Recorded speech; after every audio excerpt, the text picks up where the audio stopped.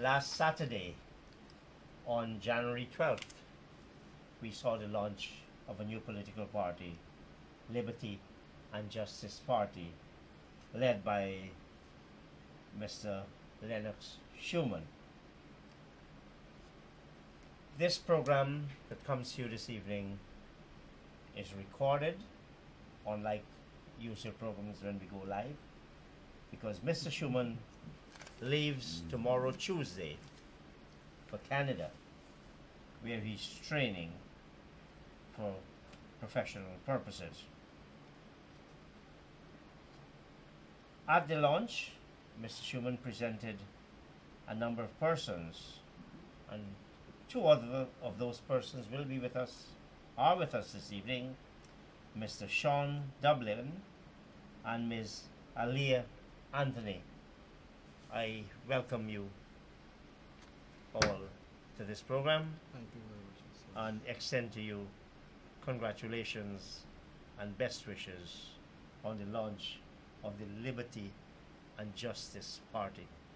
Well, thank you, Chris. I'm very happy that we are in this position.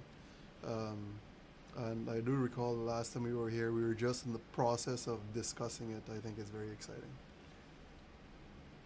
The vote in the National Assembly on December 21,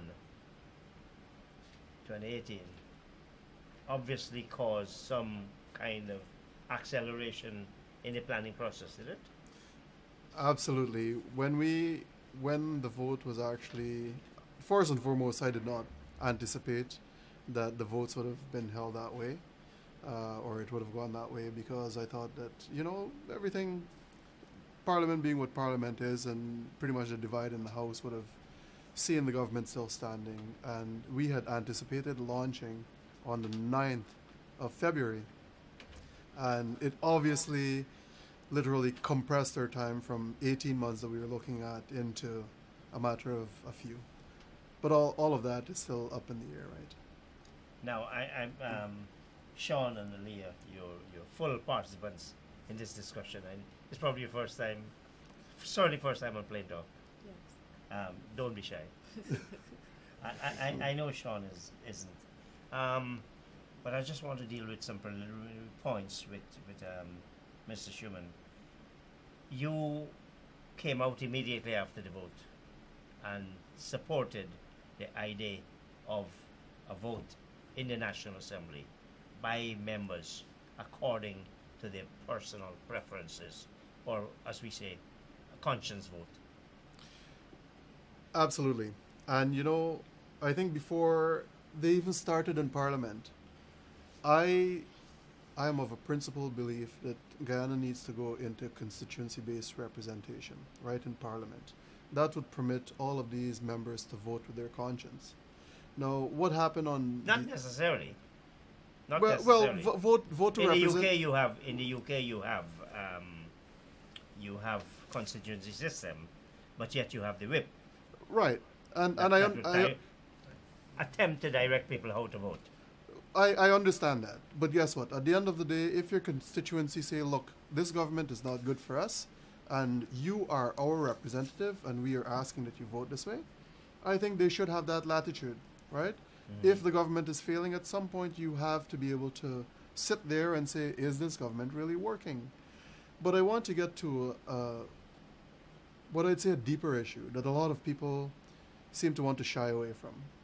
What Mr. Sharandas did in Parliament is, in my view, presented and opening us to the direction that I think Parliament should go, whereby you vote based on what your constituency is asking you to do. That's one. Even if you're on a party list? Even if you're on a party list. Because if we do that, we are obviously going to have, you're going to have a lot more latitude. It's going to permit us to grow democratically.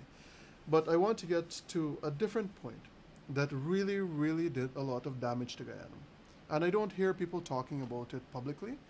Maybe it is tabooed in their circles. What Mr. Sharandas would have done is literally deepen the mistrust in Guyanese society. Now you've got the, I think... And you see that as positive? No, I said that is one of the harmful things to the nation. It has deepened the mistrust between our two larger ethnic groups. So it's good on the one. You're saying it's good. It's good. It's because people vote. It's He good. voted according to his conscience. Right. But the bad part is that it has actually deepened the racial divide in Guyana. It has harmed the nation in that sense.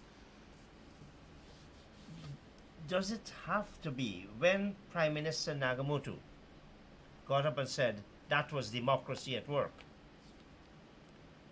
That could have been a healing process. When President Granger said he would follow the Constitution, that could have been a healing process.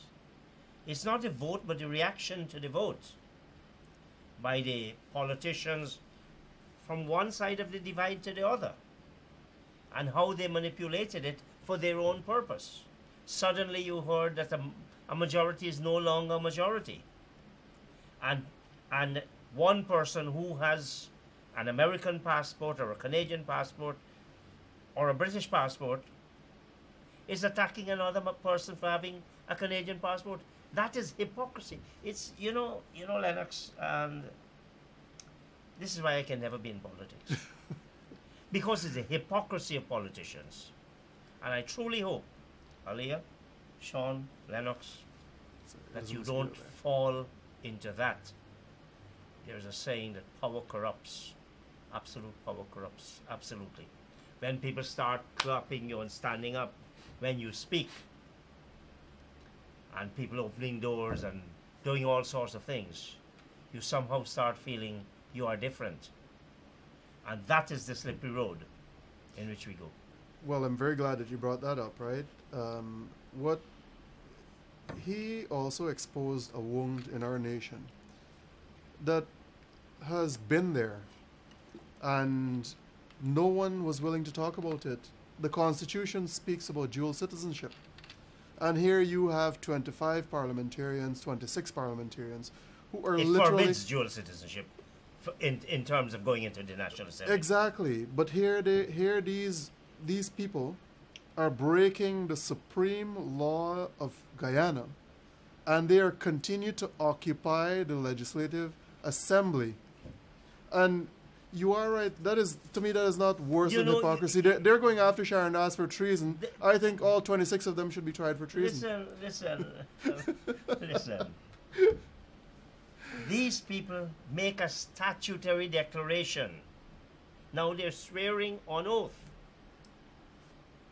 Do you know why Trump's campaign manager and his legal person are now in jail in the US? Just lying to the FBI. We make a statutory declaration. Our politicians are so shameless, devoid of decency, that they don't care. And you know why? Because the people who are going to vote for them, we are like sheep. And that's a tragedy. Aliyah, why did you decide to get involved in politics? Tell us a little bit. Well, I believe that youth should be a core part in policy making, and the LGP presented me with that opportunity, so I can be a part of whatever they have for the future. So, and I have a lot of ideas that I would like to get out there. So, Tell me a couple. Well, tell the viewers a couple. Sorry. I believe that Guyana should be a nation that supports youths, and I believe that youths should not leave Guyana to become something. I believe that we should have avenues of opportunities for youths that support their passions. Yeah. What would you like to see your party in the National Assembly, whether with a majority or being able to influence decisions? Am I putting you on the spot? And if I am, just don't answer. What are the three most important things you'd like to see the Parliament, comprising all the political parties in the National Assembly, doing for youths? Well, first of all, I think that they should look at education. I mean, especially in the hinterland areas, they should provide more education facilities, especially a tertiary education facility in the hinterland, because there are many children in the hinterland that go up to secondary school, and some of them want to go to to further their education, but there's no tertiary facilities in those areas for youth. Mm-hmm. Anything else? Yeah, that's it so far. Sean, So, your role in politics. Mr. Ram, it's been a while. Um, I would want to say, fortunate or unfortunate, I was a member of the People National Congress from 1997 up until 2015. Most people want to say that is when the party came into power, Yes. but Well, in the recent past, because they were in power from 1960. yes, during that yes. period, because from 64 to 92 1992, yeah, yes. 92 they lost the elections. But surprisingly, given my own conviction, and Charandas had his own in terms of his conscience, I do also. And after 3 months, and I saw the way how the government started to operate, I decided to back off. I realized that So which political party did you support in elections in 2015? PNC, You supported full them. out, campaign, party work, from morning till next morning. Hmm. From morning till next morning. But my whole take is that Guyana needs a party that governs for all of Guyana. The time has come where it has to change. It has to change. And I believe that with Liberty and Justice Party, I can play a part and play a role to ensure that it can change. You say that you would like to see Guyana having a party that does that. That will that embrace avenue, all of yes. Guyana. Yes, with the policies, its plans and programs. The more popular strategy that people seem to embrace, and particularly it's led to a large measure by David Hines, is this grand coalition, as opposed to your idea that a single party. What is your position My on a position grand coalition? with the Grand Coalition, like I said in my speech at the launch, is that what has happened over time is that we're having this whole coming together of parties, but the genesis of the parties would affect the coalition. It did affect the coalition because we have to be fair, and I'm getting to an issue whereby we're talking about race, where we see and perceive, and it is fact, that when someone like me, an Afro-Guyanese, right away, if I go into the booth to vote, they will say that's a PNC vote because of my ethnicity. That has to change. So when there's a coming together, the ideology, the origin, the makeup of the parties are not changed. So when they come together and the friction between the parties, we have issues. That is why Mr. Charandas could have done what he did. My take is that we should have a party where the people can come together, all ethnicity, plan programs and policies that will help the entire Guyana. I'll give you one example. Aliyah should not have been saying tonight that we need tertiary education in the hinterlands. While on the coast, there's tertiary education. If we are planning for our peoples, And even on the coast, it's limited. what you see? So if we are planning for our peoples, if I can have a surgery at an hospital in Georgetown, I should be able to have a surgery in Letem. That is what I'm talking about, coalescing of the peoples rather than the parties. But there are things like economies of scale. You don't expect in a community of say a couple thousand to have the most state of the art medical facility. I would suggest. Despite economy of scale, and if you're thinking Guyana is so rich with natural resources, we have oil coming and all that, economy of scale, in my view, would not take precedent over the health of my peoples. I understand what you're saying, but I think what is more important is not that that facility be in Lethem or in this area, but that there is access. That if someone is diagnosed, they must be immediately medevaced to a proper, adequate, and well-equipped facility. After all, we do as a country suffer badly from human resources. All the bright ones gone. Look one here.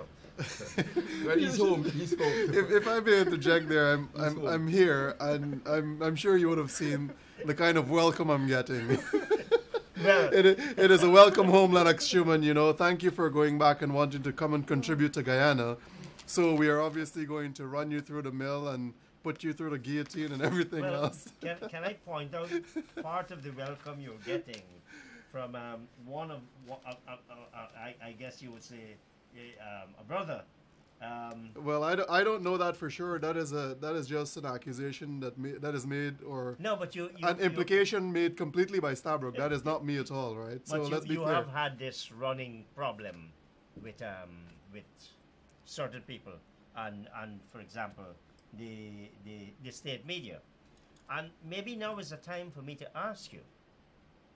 Now, you know, a few years ago, when the PNC made its submission to the Constitutional Reform Commission of following the Herdman's son,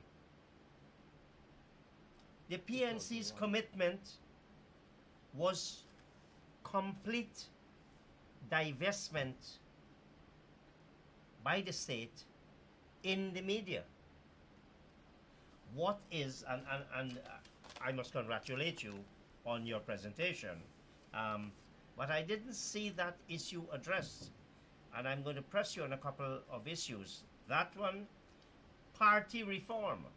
You have political parties, including your own party, that is subject to not a single statutory or legal framework. None. Chris, Is that acceptable? let me interject there. In terms of, I've spent a significant amount of time in Canada, no doubt. And I see the Canadian Broadcasting Corporation. It is a taxpayer-funded news operation in Canada. And the government has no hand in it. It is the taxpayers' money, the taxpayers control that.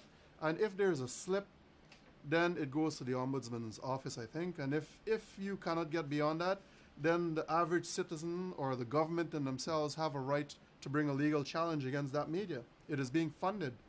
And I think something in that sort, because what it really does is that it provides equal access to information, to news and stuff like that, without any kind of leaning. Whereby you look at some of these outlets in Guyana, and all you need to do is read the first one or two lines, and you know which way they're leaning. I think what Guyana needs is something of that sort, where the state does not have a hand in it, it is the taxpayers that do, and that is controlled. The second point that I wanted to touch on, we started the process of getting a political party formed. And what we found out is that there's no guiding principles, there's no legal framework, there's no literature that says you want to form a party, you need to do this, this, this, this, these are your legal obligations, these are your financial obligations, you are going to be audited on this. And to us, that is very, very worrying, right? All of these parties are popping up, and I've heard this kind of adage that it's party time, which I could see why they're thinking of it that way. They're taking it as a joke, but a party is a serious matter. You're dealing with the nation's interests, and you are correct. We do need party legislation. The second thing that I want to pose there, and I said it this morning when I had this discussion with Gordon Mosley about, one of the highlights on the media was that Shuman not willing to disclose financiers for party. I don't see anyone pressing the PNC. I don't see anyone pressing the PPP. But you're saying you will be different. Absolutely. Certainly, We intend on being transparent in how we get that. And we are actually going to drive,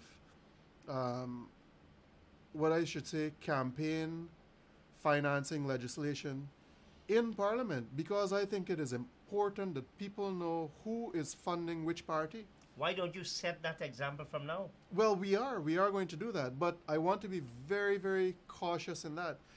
Our donors, some of them have been targeted. Why? We should not be living in an environment where you fear giving someone money. Why? Because of their political affiliation. I think the Constitution speaks about that. If you believe in accountability and transparency, you cannot have your cake and eat it. You can't say to people, look, we're going to take your money and we're not going to disclose. That's fundamentally anti-accountability. A party that claims, and I'm sure it has good reason for claiming, that it's going to be different, is going to say, look, we will not accept money from you anonymously. We don't want anonymous donations. Our books are going to be open. We are prepared to say, for example, that we will accept no donation above a certain figure. And I would support that. There is one caveat, right? The Constitution speaks about freedom to associate and to be politically aligned and all that stuff. But let's say the chair of the TSC says, look, you know what, education reform, I like what you guys have done, and I am going to give you $10 million. Or let's say we cap it at $10 million. And they come out and they say, look, TSC chairperson donated $10 million to LJP. Right off the bat, we get them in trouble because we know that at the end of the day, people are going to look at that as an institution. That's why you limit it. Right, but we don't mind the limit. I'm just using it as an example, right? So right off the bat, someone is going to come out and say, look at this. The chairman for the TSC is supporting this party, so they must be aligned and all those things, without recognizing that person's individual freedom. There is no freedom without some form of regulation. Absolutely. Now, let me ask you, Leah, what do you think about your party leader, who is Canadian resident, Canadian national, citizen, agreeing to give up his citizenship?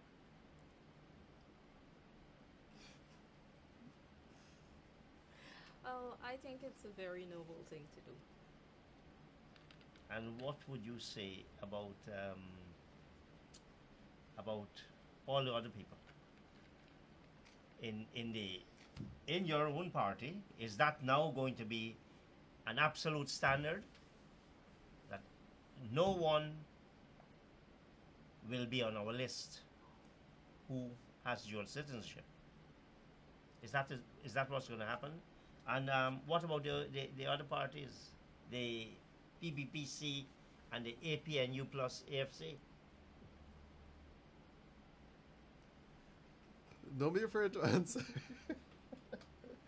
You're not scared, are you? Yeah, a bit.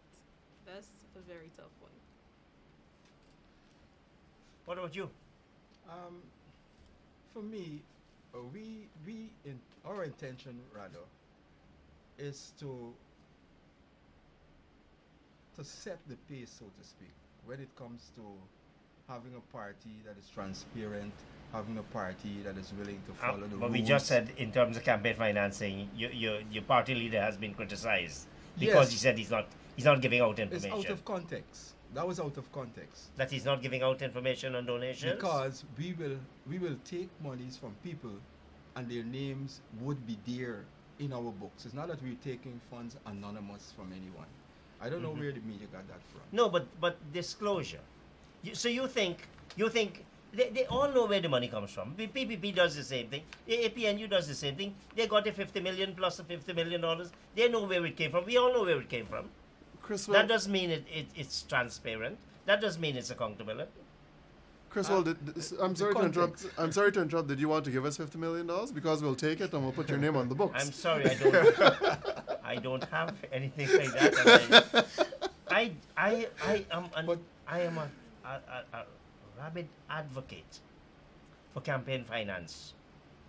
But we intend to set the pace, basically, as I said, for campaign financing, for following the Constitution. So if the Constitution, as it's rightly saying, dual citizen cannot be a part of the Parliament, we are following that. So our candidates will be screened, questions will be asked before they're put up on our list.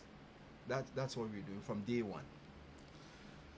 And permit me to correct something. It is not that we are not going to disclose it, but obviously we have to deal with confidentiality issues with our donors, and I understand that. I understand that they all say that, and just as we have that opportunity to maybe work out the language in that sense, maybe just list and say our donors are these people without listing the quantum, and just list a lump sum as to what the quantum is for all the donations. There are formulations that literally could work, and we have to sit down and take a look at it, how we could literally deal with addressing some of these issues. You know, one of the things that runs through the presentation you made is that this will be a different party. It's not going to be one with the old ideologies. It will foster democracy. Democracy isn't fostered by one or two people financing, like the Koch brothers in the United States of America, for example, financing and rather than, in fact, they subvert democracy. So how do you creating a new political beginning? I know the challenge. If you're fighting someone who is operating on a different set of rules. Right. But how do you develop this movement that attracts people who say, you know what, these people are really very serious? How do you do it? I think our manifesto would speak to most of the things that you're asking about, but I want to go back to the Koch brothers situation. I think there was a Supreme Court ruling that Citizens United that the is a freedom of that expression by thing. limiting campaign financing, you're limiting one's ability to speak, and it was a tragedy in my view for the people who were suffering in the U.S., the underprivileged, and so on and so forth, because it simply means that one person could bankroll an entire party and drown out everyone else. But once again, I'm making this commitment very, very firm that we're not dodging the issue.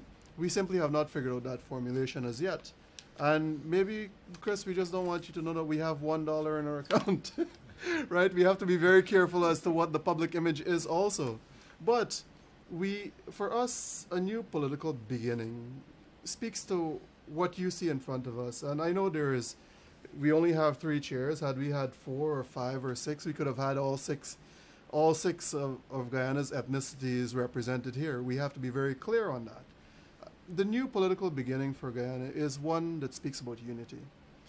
We've literally played identity politics for so long that we have to start reprogramming people's minds to understand what unity is. But does it begin with reprogramming our own minds?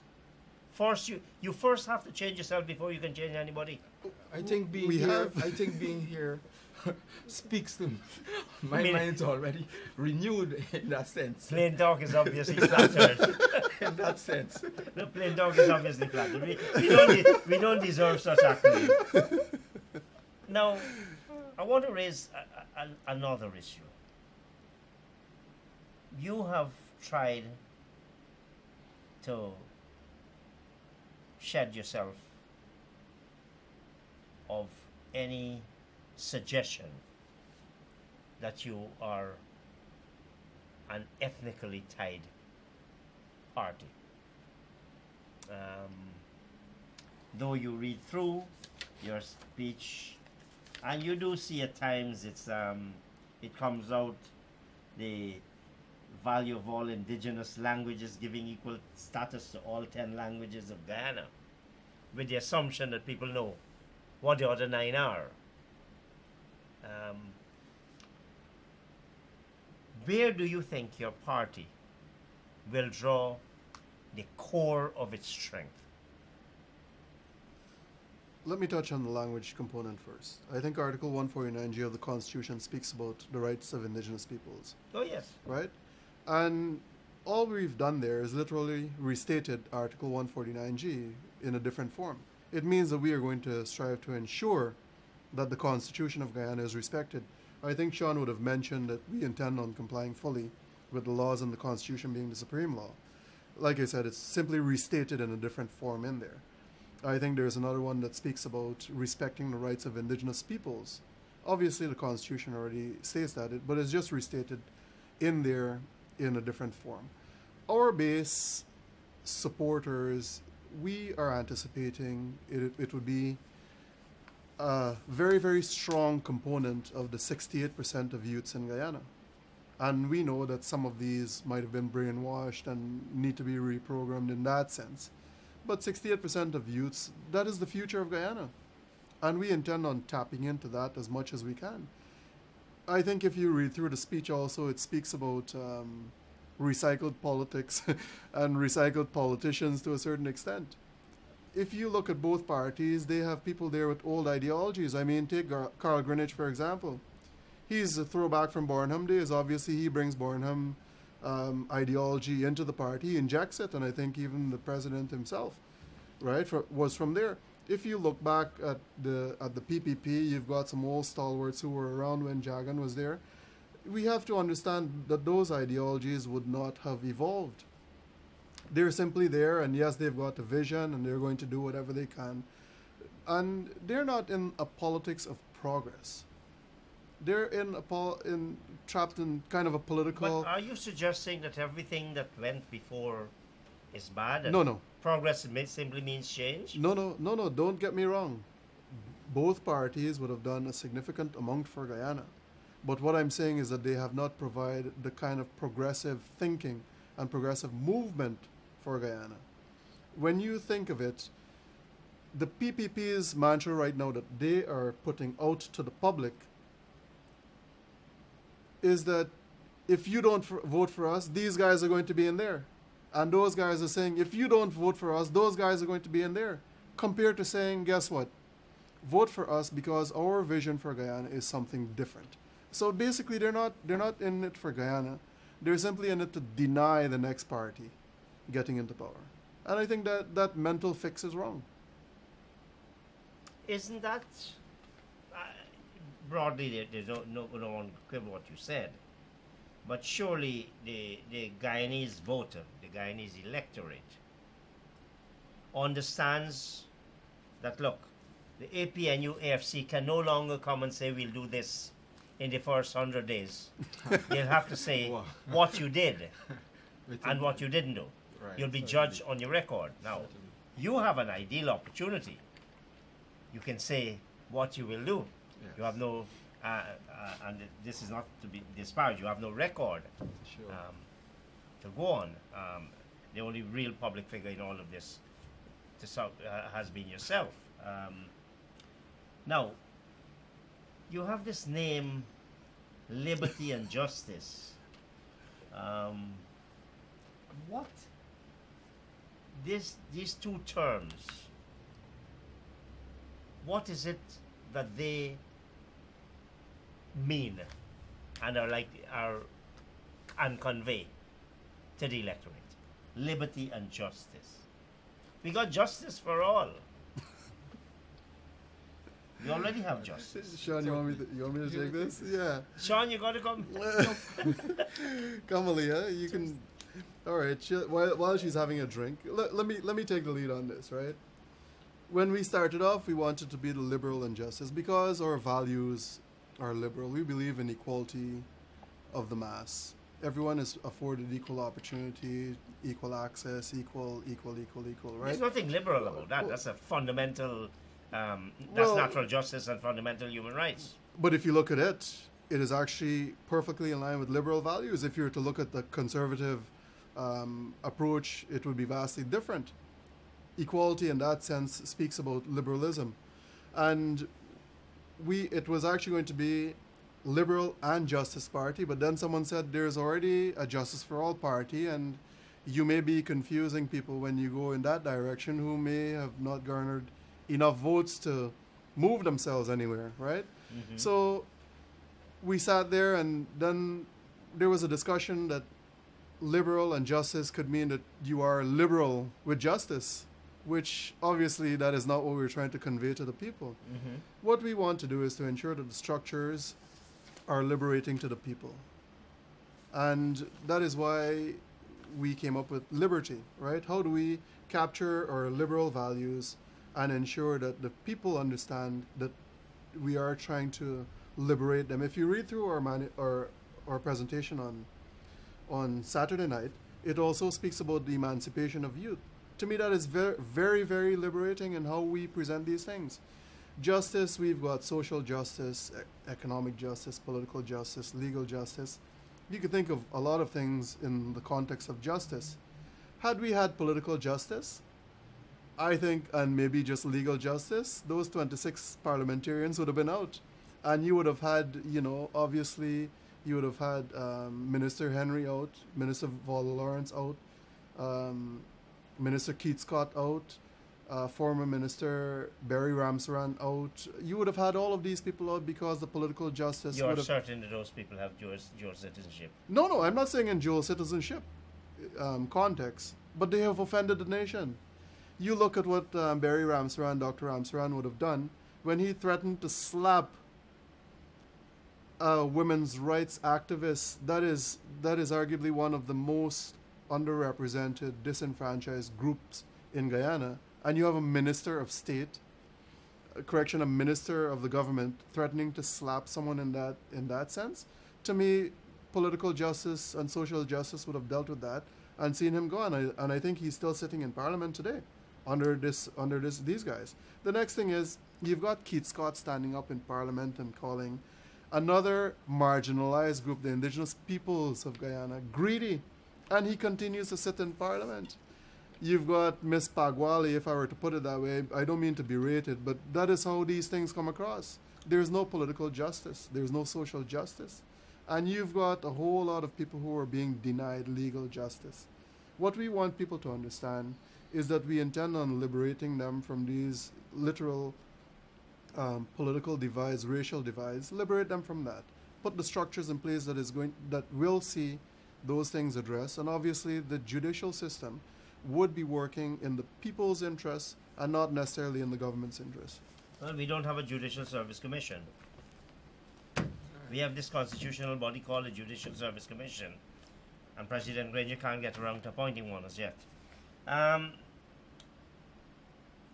In terms of coalition politics, what would entice you if one of the juggernauts, the behemoths, was to say, come on board with us and we'll help you promote your program? What would be your response? What would you want your party to respond to that? Either PPP or the APNU were to say to the Liberty and Justice Party. Yes, well, I don't think we would agree to, because what our visions for Guyana, I don't think we would want to come together to be under somebody to get in power. We want to do it the right way. So that's my take in it. From the outset, and when I would want to say anything to Guyana, I speak from my conviction, and if I'm saying that throughout the years, because of the formation of the parties and people identifying them with an ethnicity, it would be difficult for us to collate with them on that basis, and we rather to meet with the people and collate with the people, share our vision with them, and it's my conviction that Guyana will listen. But let me put another spin on it. If they want to come and have that discussion with us, we're obviously open to dialogue in what is going to move Guyana So you're not ruling it out? Hold on, let me finish. we're in dialogue. We're open to dialogue to move Guyana forward. And if they want to come and have that discussion with us, then we'll say, all right, well, you know what?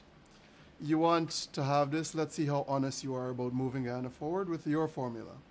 We want the presidency. We want the prime ministership. We want to be, obviously, the minister of state. And we're going to take the heavy portfolio. And you could take whatever else. And we are going to control the agenda to a certain point. And then after that, we could give it to you. But basically, we want the top end of the executive. So you're saying that you will have you're not opposed to a coalition? Chris, because I know these guys will never agree to it, right? No one no, is going. No, but because you're a new party, you're acting from principle.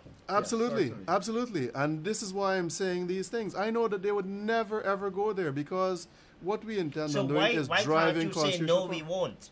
Well, hold on a sec. The next thing is that we are going to obviously communicate to them is if you are serious about moving Guyana forward, instead of us joining forces like that, why don't you come and join us?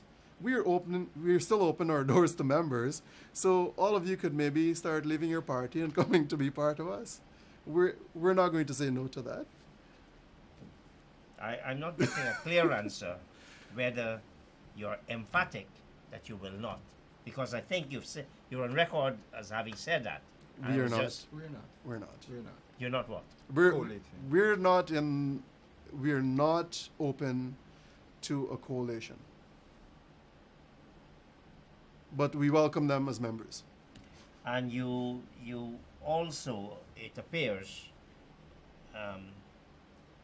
that it is not in your party's interest to work with other smaller parties at this stage, including the a new and united Ghana. What was NUG is now ANOG.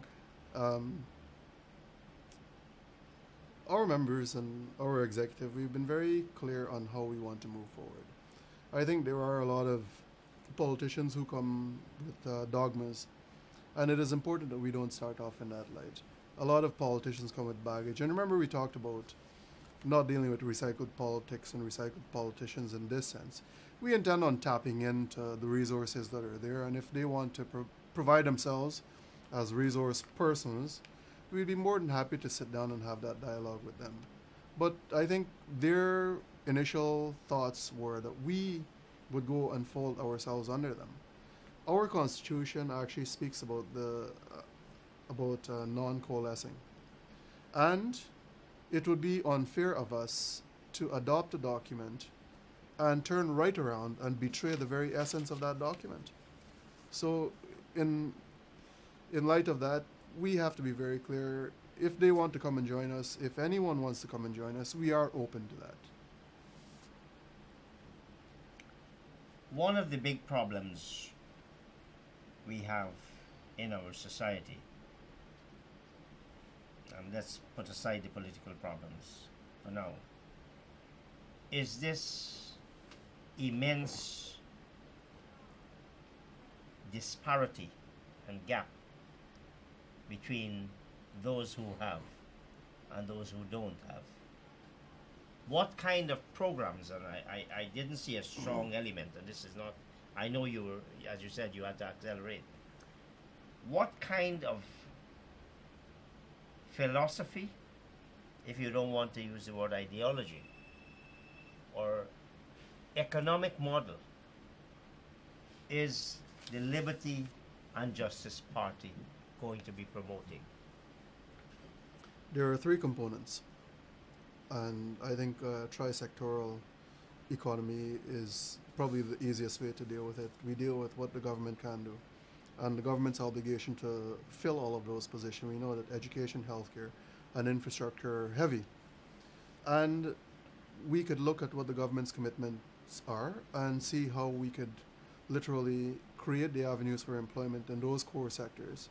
The second component is obviously looking at a PPP, public-private partnership, and seeing how we could utilize that partnership with the public to create employment.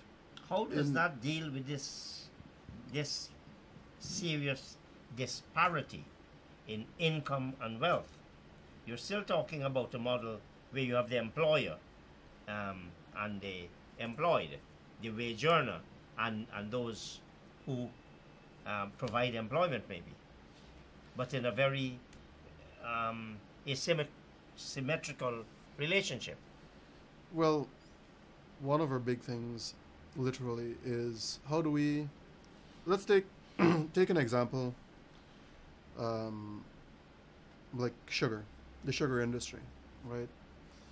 We know, and maybe it's time that these sugar workers understand and that they know what the reality on the ground was. All they would have done was being provided handouts to keep them as dependents.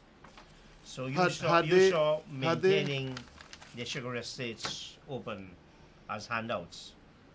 I saw that as trapping people into a state of dependence in perpetuity. And what I was getting at is, had these political entities been interested in looking out for the livelihood of these people while supporting the economy and obviously addressing the income gap in that sense, instead of having 7,000 people who are out of work, why not create 7,000 people who are landowners, provide the environment that supports them to become entrepreneurs and support their businesses, and instead of having land that is literally sitting idle, you've got people who are unemployed. You could have had 7,000 landowners who are supporting the economy while growing their family, growing their family's wealth, and doing a whole host of things. And that is only one sector.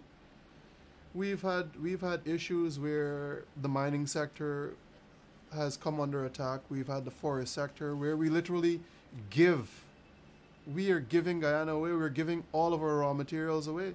We're giving bauxite away. There's no reason why we cannot open a smelting plant. There's no reason why we cannot open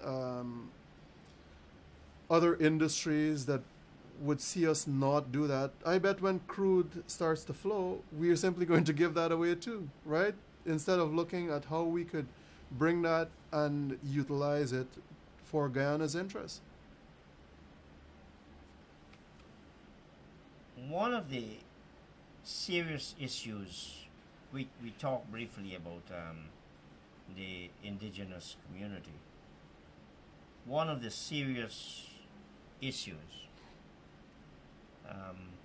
affecting the Amerindian communities, and it came to the fore when we had some land rights commission,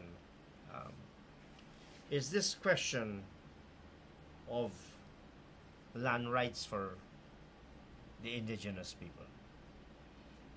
Land rights that recognize the communal nature of their ownership, that recognize that, look, you don't rear animals in quarter acre, that you're talking about a different model.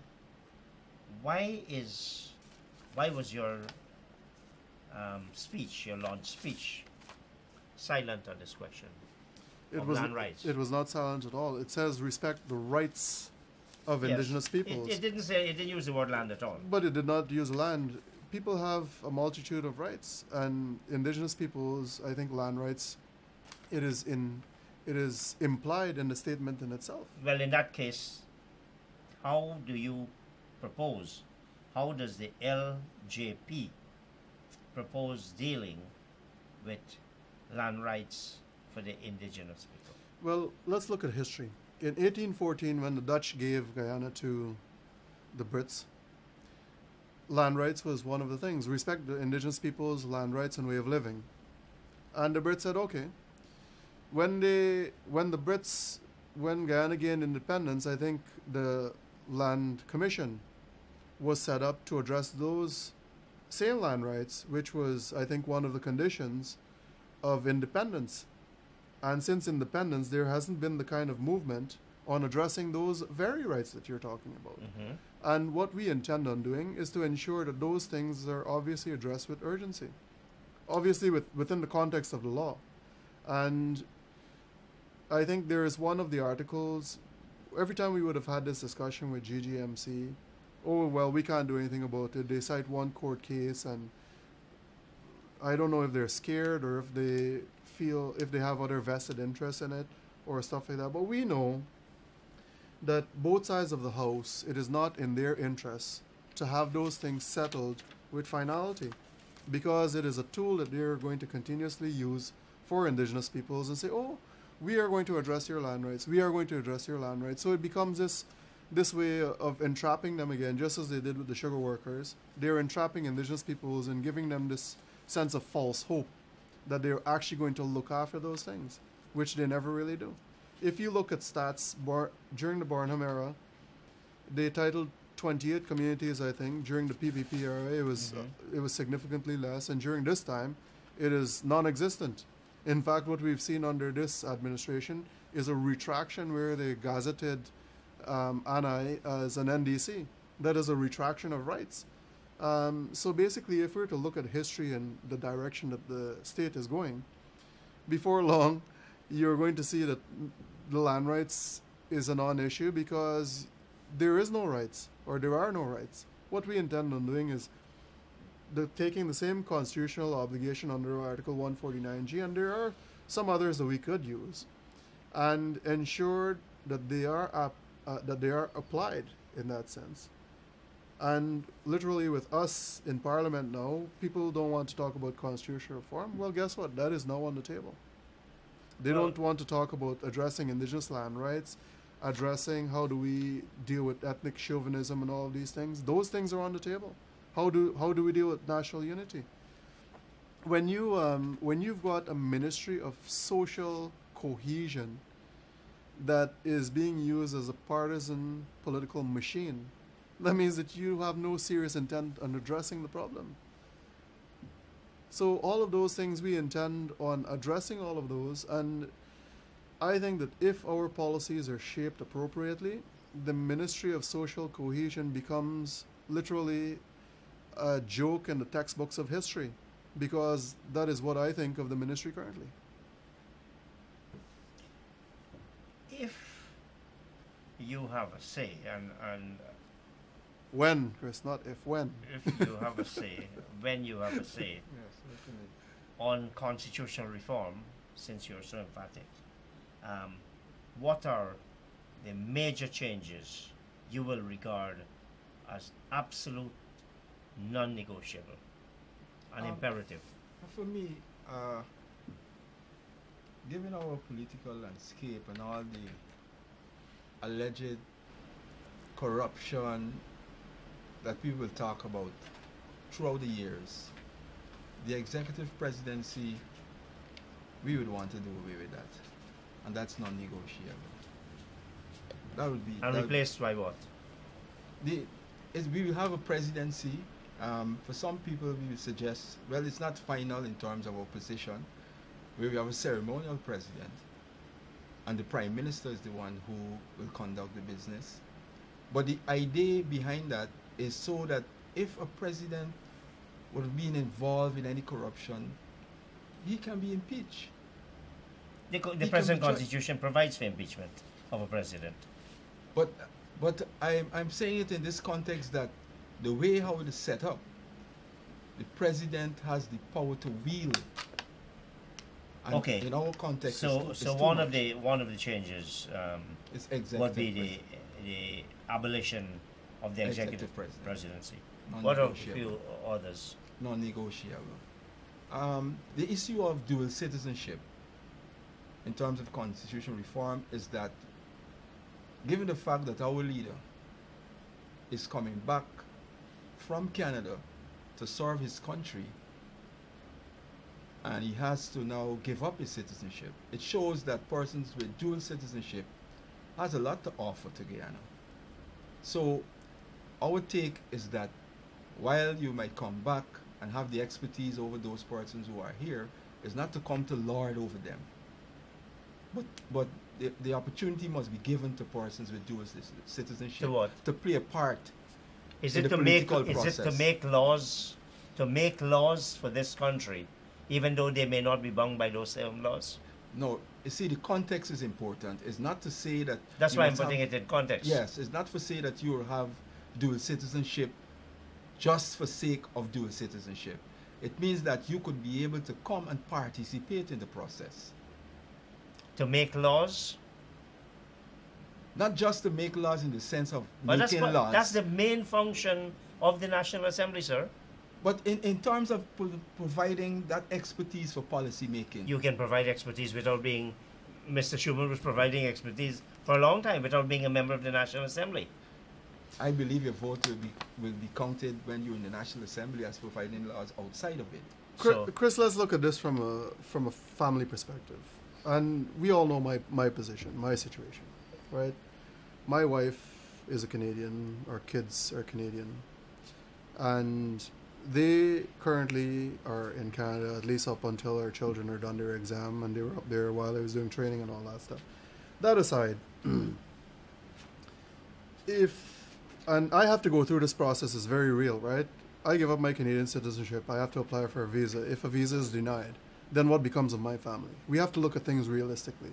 You don't have to be in Parliament. No, but I've made this very clear. Absolutely, you chose to do it. Absolutely. So you can't choose to do it and say you can't. But I don't want. I don't want to get. What we're talking about is what are some of the imperatives. Right. So you're saying you would put among the leading changes to the Constitution is to have persons who, by any act, have sworn allegiance to a foreign state to come and make laws for this country. What else would you suggest? Well, the first was I tell the executive presidency, then we talk about the dual citizenship so that we can tap into diaspora in a real sense of being part of it, political and free, so to speak. I think we have to think about that in terms of... Let me interject here. I think what we need to do is deal with the constituency-based representation. I think that is something that needs to be addressed with urgency. Next thing is we had that before. Yes. And it had its own inequities. We saw it in Trinidad recently, where COP had 22% of the votes and not a single seat in the National Assembly. We are going to, obviously we don't have that formula finely tuned, but we do have an opportunity to start that discussion, right? Next thing, we've got a series of commissions that literally clogs the system up. Let's take teachers, for example. And I don't mean to sound like I'm picking on TSC, but it applies so realistically in the geography of Guyana, right? And I say this because I experienced it in my community. There are positions open for teachers in our community. And in order to fill those positions, it has to be advertised, it has to go through TSC, and then eventually someone's going to bid on it. That potentially displaces a person from our community in that sense. If the ministry was sensible enough, they would say, TSC, thank you, you've done a fantastic job, you've represented history well, but what we want to do is to have a system where we are going to tap into the locals before we tap into others. There are a few, but I was advised that we're tight on time. You would get rid of the Teaching Service Commission? There are a whole series of commissions. Which other commissions that you could get rid of? Look at tribunals. We could deal with the TSC. We could deal with the Police Service Commission. I think we could look at a different. So Board of Trustees. Who will make these appointments? It's just another name, though, isn't it, Lenox? But a tribunal in itself actually would be able to wield a legal hammer, whereby a commission does not. All they do is make a representation to Parliament. I think you have to empower people to do things. Just bear in mind that lots of these commissions were creatures of a constitutional reform process, and perhaps what we in Guyana need to do is to probably identify what are our problems, what are the barriers that inhibit our development, and then sit down and work them out rather than go through every few years. You have a constitutional reform process that simply returns the previous to the status quo. Right. Mr. Lenox Shuman, Mr. Sean Dublin, and Miss Aliyah Anthony, thank you so much for appearing in Plain Talk. Once again, congratulations and best wishes to you and your party. We wish you, Plain Talk wishes you well, wishes you success. The more, the merrier. Thank you very much. Well, thank you, Chris, and I look forward to when we're going to be here next month. All the time, all the time. Operators and viewers, thank you, good night, and recall, as I said, this was a recorded program. Have a good week. Chris, I'm going to shake your hand. I know it's not automatic.